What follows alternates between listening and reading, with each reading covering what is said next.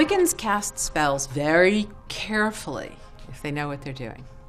They use the power of the divine. They work guided by it. I always suggest that people do a little divination before they undertake spell casting, that they ask if it's appropriate to cast the spell, and that they ask for guidance in casting the spell so that they get information.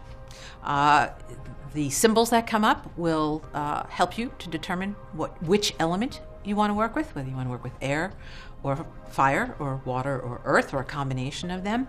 And if you're given advice not to do it, take the advice.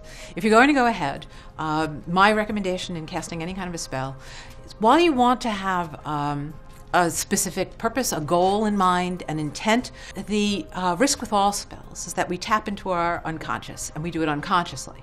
And there are all kinds of complications dwelling down there. Nothing evil, nothing dire, but complications, the things that we have yet to learn about ourselves. And that is, in fact, one of the points of a spell not working out or not working out as you intend. It's an opportunity to learn something you needed to learn about yourself.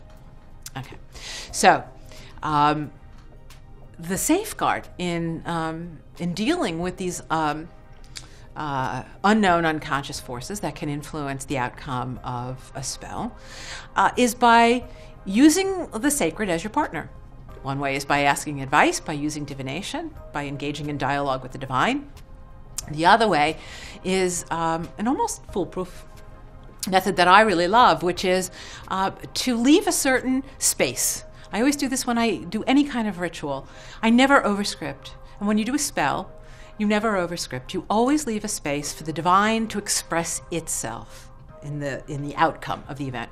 So if you need transportation to get to work, I think we were talking about that before, if you need transportation to get to work, you don't ask for a Ferrari, you ask for transportation.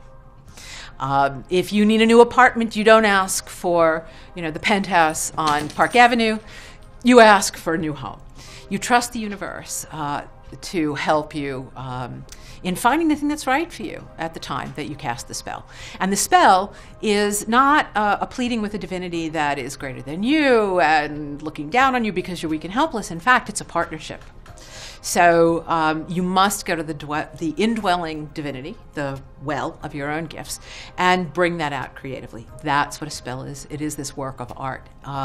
You can go to a book and copy a spell and follow it precisely, but we're not dealing with a mechanical universe. You're living within a living, conscious, sacred universe, and so you need to approach it as such. And that's the essence of casting a successful spell, that you respect the sacred universe, you invoke it as your partner, you ask for its guidance, you work with its energy, and you trust it to provide the outcome that's best for you. And that's what you ask for in a spell. Whatever the topic of the spell is, you ask for the best outcome. And that's a great way to cast a great spell.